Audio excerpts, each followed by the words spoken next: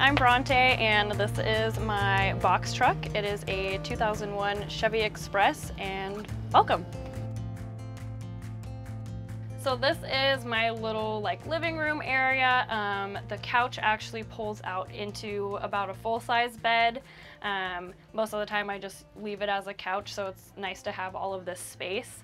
But yeah, pretty simple. I just have two separate cushions, so when I pull it out, I grab this cushion, move it over. I've got a bunch of storage underneath. I had to work around the wheel well, so I ended up doing two levels of storage. So I just have kind of my backpacks, my skis and snowboard gear all under here, and then shoes are in this little tiny cubby. But yeah, I just wanted something super simple that wouldn't take up a whole lot of space, but still wanted to be able to have a full-size bed when I want to spread out.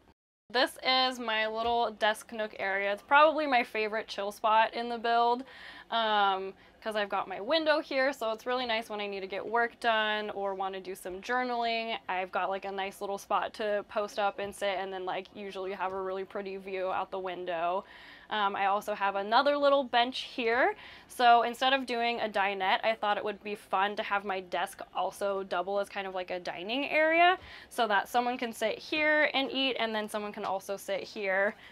It's also a great place if I'm working. I can set my laptop here and then have my snacks here, and then just switch back and forth. Yeah, so I hang out in this spot a lot when Piper's not stealing my seat. But yeah, this I actually found on the side of the road for free. I was driving by and I was like, huh, that's kind of a cool little desk. So I pulled over, threw it in my truck, and then put it in the build, and it fit perfectly. So it was supposed to be just kind of temporary until I found something else, but it literally fits perfectly. So I think it's just gonna chill here for a while. And then I have all my Polaroids and my favorite quotes and stuff. So this is just kind of my area, in the morning when I want to have my coffee and just zen out for a bit. Or like I said, I work remotely, so when I need to get work done, it's a good spot, and I've got plenty of outlets to charge my computer. And then I built some little shelves and whatnot, so that I can have my pens, my candles, my speaker. It's just nice to have a little productive zone. And then I have my books and journals and whatnot up here, spare blankets and that sort of thing, you know, phone charger, my scrapbooking supplies. So it's nice to still have a little office nook. I write a lot, so it was pretty important to me to have a nice little workspace where I can just sit down and relax and get things done. I think I first got the idea that I wanted to pursue van life last summer when I was literally working 6 jobs to try and pay for my apartment, and they were kind of all over the place. Each job was in a different city, and so I was constantly crashing on friends' couches. You know, sometimes I wouldn't get off work until 11:30 at night and would have an hour-and-a-half drive to get home, and so I was just constantly crashing at friends' places and realized that I was constantly working and never at my apartment, that I was working so much to pay for. And so I think it just kind of clicked, why am I doing this? And I got tired of never being home and then always feeling like I was invading other people's space, but did enjoy the aspect of getting to travel to different cities all the time. And so I think that's kind of when it clicked, oh, a home on wheels would be really convenient, because then I don't have to worry about where I work versus where I live, and I don't have to be crashing on friends' couches. I can just bring my home with me wherever I go and have everything that I need, and not have to constantly be living out of a suitcase, and not be working so hard to just pay rent into an empty void. And so that's when I really got the idea to start kind of looking into vehicles. I at first looked at getting a camp trailer to tow around with my truck, went to a couple RV shows, looked at buses, sprinters, and then just kind of stumbled across the box truck, and the second I found it I was like, yep, this is the one, this is my home, and I love it. I wouldn't trade it for anything. This is my electrical setup. This actually used to be an electrician's vehicle, so some of the wiring was already done. This breaker panel was already there, and then this fuse box as well. So it kind of made things a little bit easier, but also a little bit more complicated when I was working on the wiring, because I had to clean this up and try and figure out like where all the wires were going to. Things weren't really labeled, so I had to take a lot of the wiring out, but then was able to still leave this. And then once I set up my solar panel, I was able to just wire that into here, which then connected all of these outlets that were already built in, and then these lights, which run off the starter battery. And then I went and put in, I have a 100-watt solar panel, and then my monitor right there. And then I have a voltage meter here with like little cigarette outlet, and then 2 USB ports. So if I need to charge my phone, that's where I plug that in. This is like my little diesel heater monitor. So kind of wanted all of the electrical stuff to be in the same area just to keep it nice and neat. And then let's switch for my inverter over here. Pretty simple setup. Like I said, I just have the 100-watt solar panel and then 1 AGM battery that's 100 amp hours, nothing fancy, and then just hooked up my isolator as well, so I can charge the battery with my solar when it's sunny, or when I'm driving I can charge it up that way as well. And then this is my closet space. I really wanted somewhere that I could hang all of my clothes because I like to just keep it all organized, and I wanted it to be open because I didn't want to have to deal with a door or anything. These hangers are super awesome. They have like little notches, so you can put like 10 different items on the same hanger, so it saves you a lot of space. And then I have like all my jewelry hanging up here, little hooks for my hats and backpacks in the back, a little shelf for like my hats and socks and underwear and whatnot. But I just wanted it to be super simple and make it really easy to just, you know, grab my clothes and not have to deal with drawers and dealing with how to, you know, keep the drawers locked when I was driving and whatnot. So this is one of my favorite parts. And this back wall is actually hardwood oak flooring that my dad had left over from redoing his kitchen. And I was working on the build in his shop and looked at it and was like, ooh, Dad, what is that stack of wood over there? And he looked at me and was like, oh, that's leftover hardwood flooring. You don't want that. You already have a really nice floor in your build. I was like, no, I'm not talking about the floor. I want to use it for my walls. So I put it in, and it's tongue and groove, so it was really easy to build. And then I planned on staining it, but I really liked the natural look, so I just left it totally natural. It's not finished at all, but I kind of like that it gives it like a very cozy, rustic cabin feel. A lot of warm tones. For work, I lucked out, and because of COVID, I'm working remotely currently. I work as a rep for a pet insurance company, just kind of like stumbled across it on accident.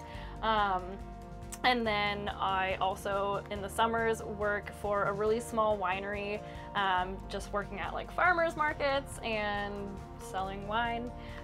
So yeah, I usually do that for like 6 months out of the year. The farmers market typically runs from like March through October.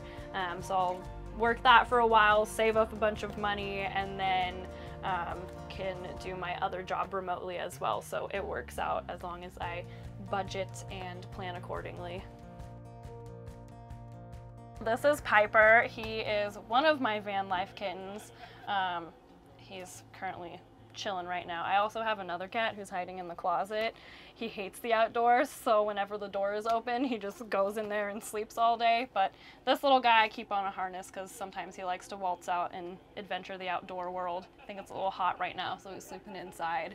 And then this is my little hatch door. Luckily it was already there when I bought the vehicle. I just repainted it, my favorite color, blue.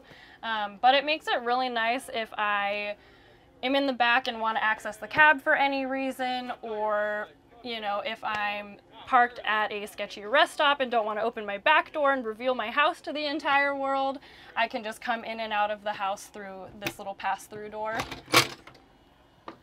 into the cab. And then you just kind of crawl through and try not to hit your head, which I have done a few times.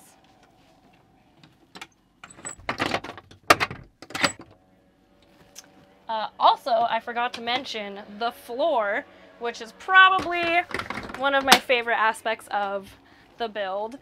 So this is actually the original hardwood flooring that was in the vehicle when I bought it. it was stained with oil and super dirty and a completely different color. I thought it was like a dark walnut color at first. And then I started sanding it down to refurbish it and realized that it's like this really beautiful kind of like warm cherry color.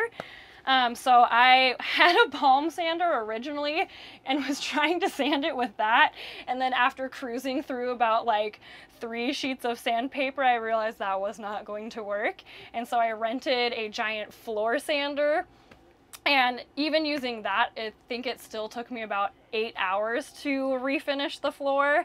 And by the time I was done, my dad called me in for dinner, and I like literally, my hands were shaking from using the floor sander all day. So I was like, I really want to eat the soup, but can you help me because I can't stop shaking. So that was a fun project. I definitely took a day off from working on the build after working on the floor because my arms were wrecked. But yeah, sanded it down. And then after sanding it, I had to like sweep all the sawdust out, vacuum it. And then there was like a lot of grooves that literally went like straight through the floor. And so I got wood putty. And as I started wood puttying, I realized it didn't match the color at all. So I ended up getting the sawdust from when I sanded the floor, mixed it in with the wood putty, and then used that to fill the gaps so that it matched really seamlessly and didn't make my floor look all stripy and awkward. And then refinished it with a water-based polyurethane.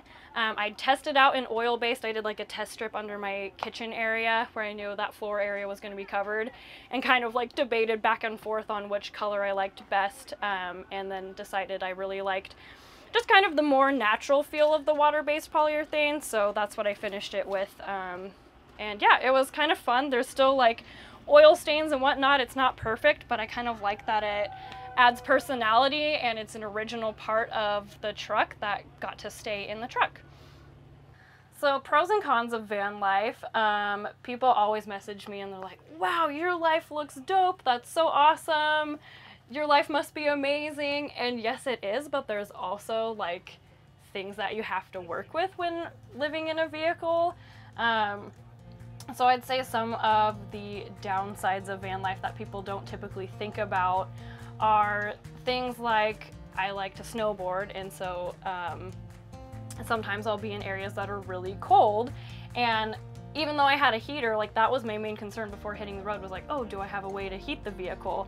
What you don't realize is the cold depletes your batteries really quickly, and so even if you have a heater, you don't always have the ability to run your heater, because as soon as it gets dark out and the temperature drops, your battery also drops. Even though you've had sun all day and fully charged it during the day, that doesn't matter when it's cold at night.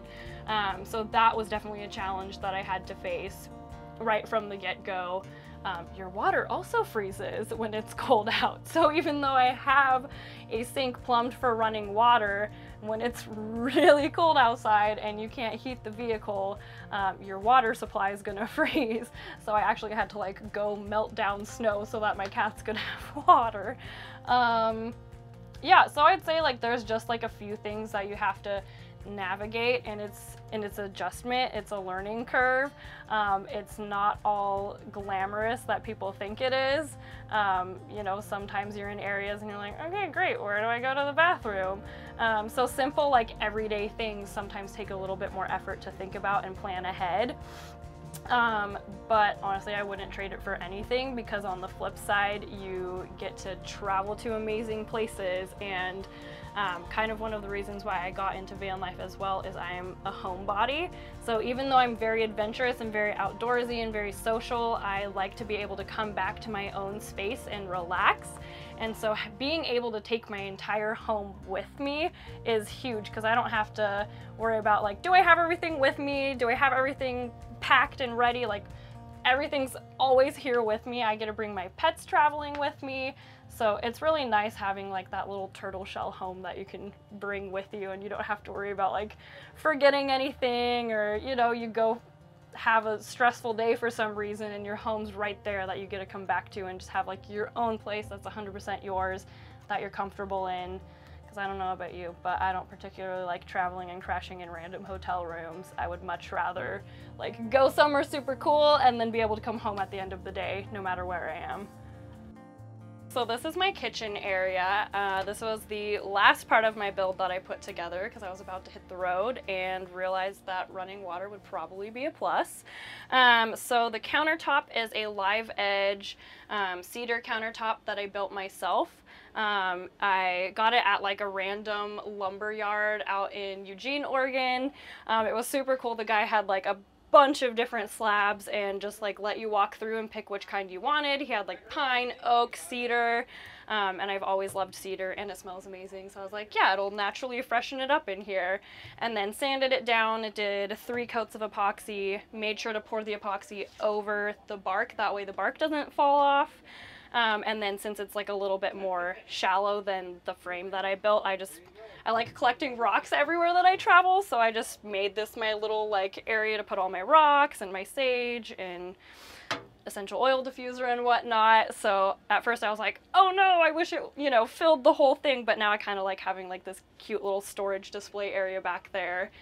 And then for the sink, I spent forever trying to find a sink. I was like browsing Amazon for hours and realized that the style sinks that I liked were really expensive. And I was like, you know what, I don't know if I want to dish out $200 on a sink. But I kind of wanted something that would like go with like the rustic farm feel. So I found this like galvanized bucket and then just drilled a hole through and like got a drain kit and built a drain in it. And then, yeah, it was a lot less intimidating than I thought it would be. I was really nervous cutting the hole and then realized it actually was not that bad and it works pretty well and was a lot cheaper. I think it cost like 10 bucks, so 10 bucks versus $200. You do the math. I think this was a win and I really like it, and the handles kind of add to it and make it fun. And up here I have storage for my kitchen. So this is where I keep like all my pots, my pans, like my silverware and whatnot. And I wanted it to be like pretty easy with the cupboards. I didn't want to deal with having to like lift something and then worry about holding it up while I was grabbing my stuff or having it fall on my head. I know you can get stuff that like props itself open, but it seemed too complicated to me, so I just did these slider tracks, and then I don't know, it makes it super easy. So yeah, this one is for like all my kitchen supplies, and then this is my pantry. So all of my food is in here, you know, just rice and food things. Underneath my counter is more kitchen stuff. So here is my fridge. It's just a cooler that you plug in and it has a fan, so it'll sense when it gets too hot, then the fan will turn on and keep everything cool. So it makes it really easy. It's nothing fancy, but it works. And then if for some reason I'm low on power, it's like a regular cooler that I can add ice to if I need to. And then I have my little burner stove right here. It's just a little propane stove. It's got 2 burners. So then when I want to do my cooking, I just grab it, put it on top of the counter, or if I want to cook outside, if it's like really nice out, then I can do that as well. Which is why I went with something that wasn't, you know, mounted into the counter, because I wanted the ability to be able to cook inside and outside. And then for my sink, this was kind of like last minute threw this together before I hit the road, but I just have like a foot pump sink, and then I have 2 7-gallon jugs of water, so I'll use one for my fresh water, and then when it gets low I'll switch it over and have all of that before I have to go refill. And then I just have like my little Napa bucket for my gray water tank right now with like the drain hose, and then it just goes through. The drain hose also has a plug on the end, which is nice if I ever, you know, need to stop the water flow for any reason. But yeah, it works pretty well, and it was actually surprisingly easy to build. I put the plumbing off till the last because I was like, oh my gosh, it's gonna be so hard. I don't want to deal with like it leaking or breaking. And then I watched like 2 YouTube videos and like looked at some diagrams, and it was actually a really fun project and way simpler than I thought it would be. And it's definitely a plus having running water. So yeah, that's that. So that is my tour of my little cozy cabin on wheels. Thank you guys so much for watching. If you want to see more of my build or travel my journey, you can follow me on Instagram. My handle is box.car.child. But yeah, thanks for watching.